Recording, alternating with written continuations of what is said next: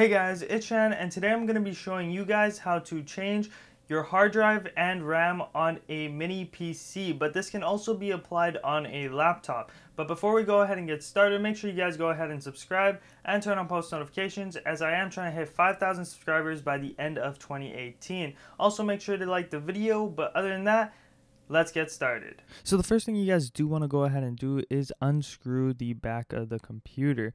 Now over here, I am taking out the hard drive first by unplugging the pins and taking out the screws. It has two screws that I do have to take out, and then I will have to push it towards the side. This can be different on a laptop or depending on the PC you have, but over here it is like that. That also shows me the RAM, what I can go ahead and remove from there by pushing out the two pins and then taking out both sticks of RAM. From there, I will get on the new one, push it in, and then push it down to secure it in place, and the pins will automatically go in. From there, I can go ahead and unscrew the back for the hard drive and put in the new 1TB hard drive. This will overall optimize the speed and performance of your computer by changing RAM and hard drive, but also allow you to have more space. Now, you guys will want to put in the new hard drive and then screw it back in.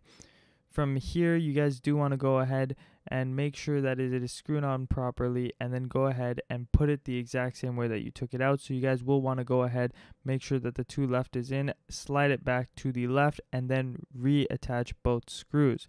From there, you guys can then go ahead and attach the cable towards the hard drive, and then you guys can go ahead and put on the back and screw it back onto the computer, then put on the antenna for the computer over here for the Wi-Fi, and then plug it in. And that's how you guys go ahead and change your hard drive and RAM.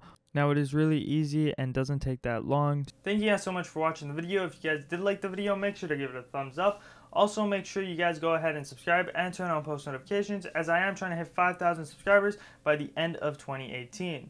Also, make sure to share it with your family and friends. But other than that, thank you guys so much for watching, and I hope to see you guys in my next video.